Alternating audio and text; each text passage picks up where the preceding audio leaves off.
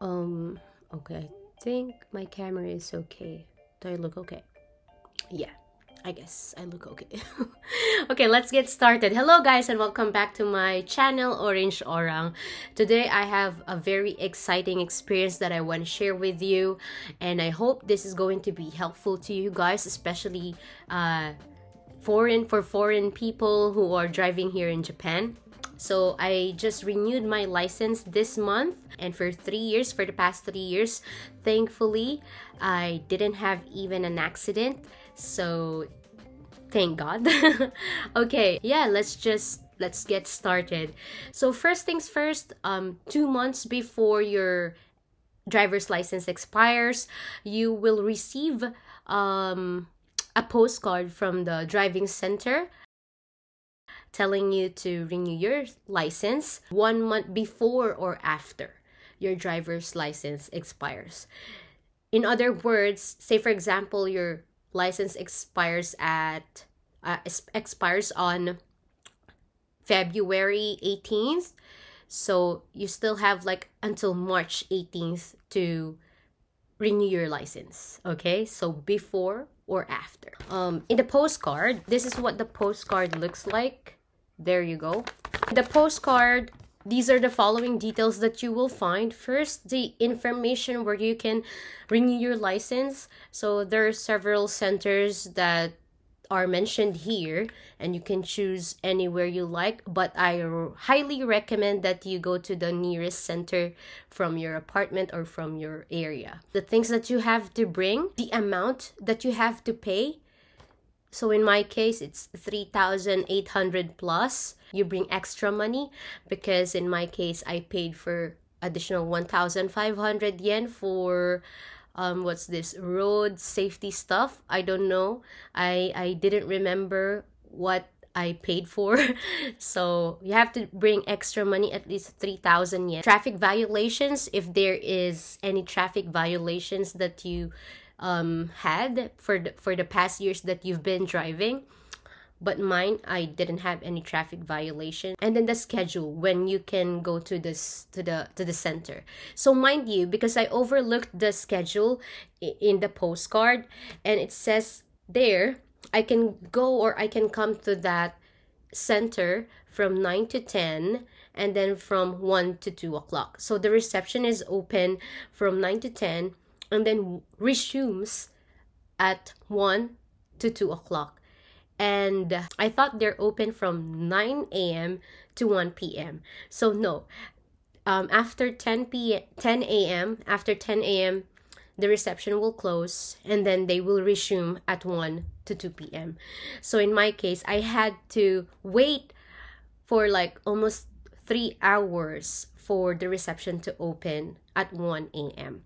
And then I highly recommend you go 13 minutes before the scheduled time because there are a lot of people on the line.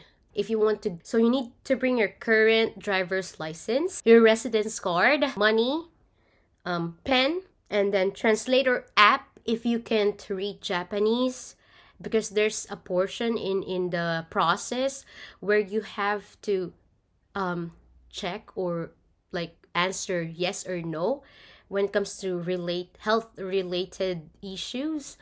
And then eyeglasses if you're wearing eyeglasses while driving. So in my case, I wear eyeglasses whenever I drive. So the process is really quick. And if you don't know what to do, just follow the people around you where they go. But if you're really good at Japanese, you can definitely go all through this smoothly. And yeah, I think there will be no major problem that you're gonna encounter if you're good at Japanese. But in my case, I'm not really good, but my Japanese is good enough to understand what the receptionists are telling me. So in the first reception, you're going to give them this postcard and then your driver's license, your current driver's license, and then the money. Okay, so it says here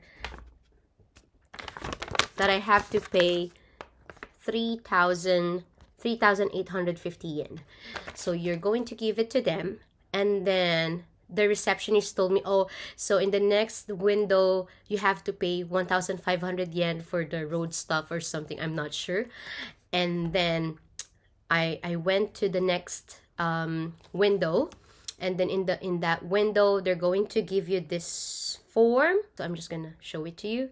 They're going to give you this form, and if you're not good at reading Japanese, just use your bestie Google app and then translate it and then answer all the questions. So it's just about health related issues.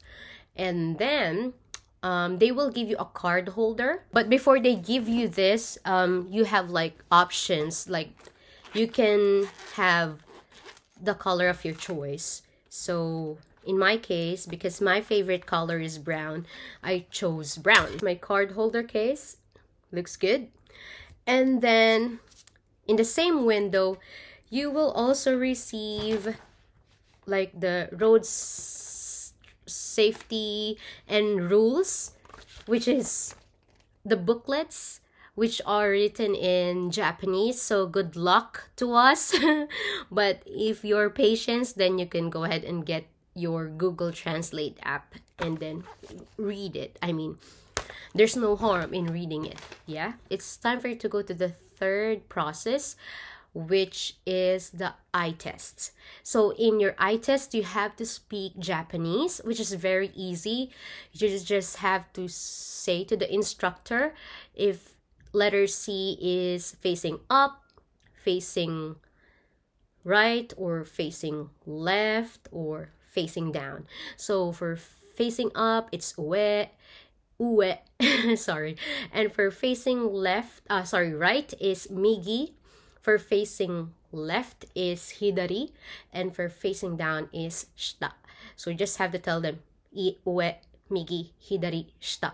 But make sure that you're saying it in the correct Japanese, in incorrect Japanese, because if it's the exact opposite of what you're saying and you're really confident of what you're saying, but it's the exact opposite, then you're messed up. Okay, so yes, be mindful of that direction: up, down, left, and right. Okay, that's super easy. So for those people who are wearing eyeglasses, yes, you can wear your eyeglasses. After that, you're gonna go to the fourth window, and then they're gonna take a look at your current driver's license and then ask you your current address. So it's like confirming your current address, and they're gonna let you take off your mask and look if you're the person on the picture. And then after that, you have to wait for like 5 to 7 minutes for someone to call your name, because this is the moment of taking picture. Which I was not really prepared, because at the back of my mind at the time, my only goal is to just renew my license, nothing else. And I completely forgot that they're gonna take a new picture of me. So I wasn't prepared. I didn't prepare. I didn't put on my makeup at the time, and my hair was so messy. And then the process is pretty quick. We didn't have the time to, retouch. We didn't really have the time. So it's like, okay, next, and then click, okay, thank you, and then next. So something like that. They wouldn't even tell you if you have like your hair is messy or something like that. So they don't care about it. They didn't let me smile. But in Yamagata Center, they let me smile. Maybe because they already knew me, because I failed twice, and then my third time I finally got my driver's license. So for some of you who are asking, I had an international driver's license, and then switch it to Japanese driver's license. So that's how I did it. I didn't pay like more than 200,000 yen to pay for the driving school, something like that. So no. After taking the picture, this is the fun part. So the fun part is you have to attend the 2-hour lecture.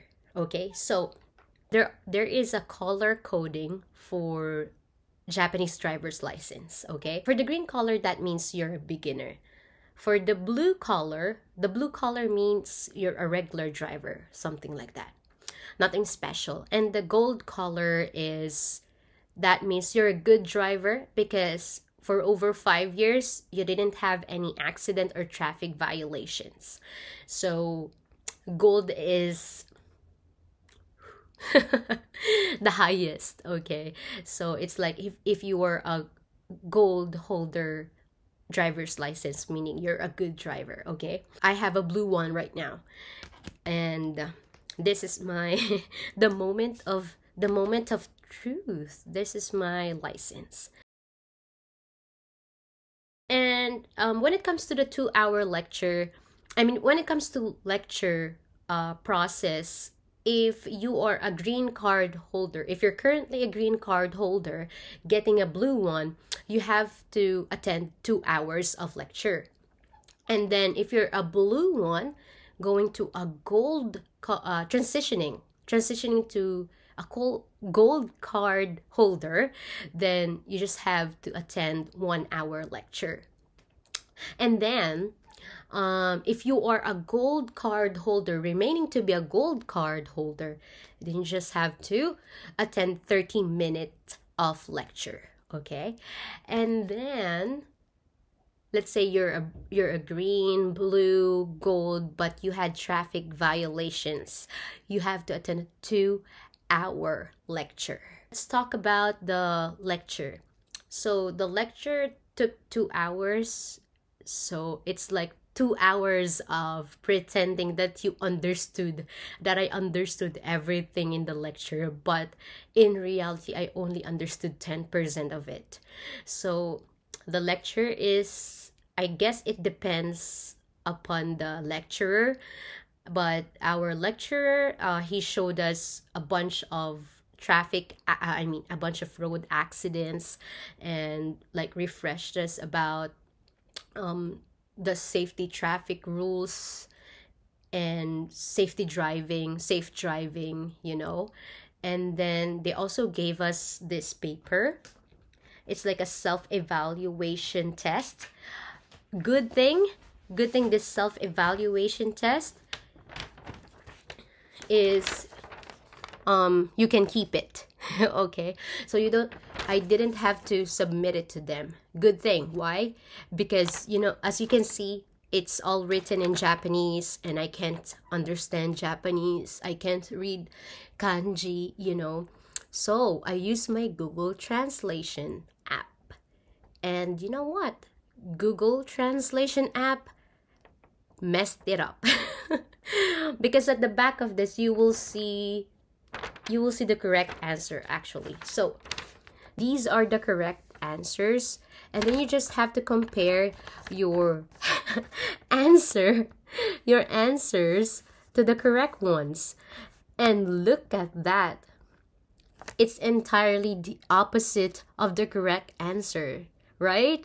So you have to be so I was really worried at that time because I thought we were gonna submit it. So thankfully we didn't submit it. And this is actually the translation of the Google Translator app. So it's really messed up. After 2 hours, they're going to distribute the new license. Okay. Before they give you the new license, you have to check all the information, your address, your name, your birthday, and then you have to confirm that it's all correct. And then if that's okay, then they're gonna give you your new license, and then you have to surrender your old one. Okay, so you don't get to keep it, so you have to surrender it to them. And then after that, voila, all finished. So I have finished renewing my driver's license here in Japan for 3 hours, I guess. Okay, so I think it's way faster than in my home country. And the process is really fast. It's just the lecture that made it, a little bit long.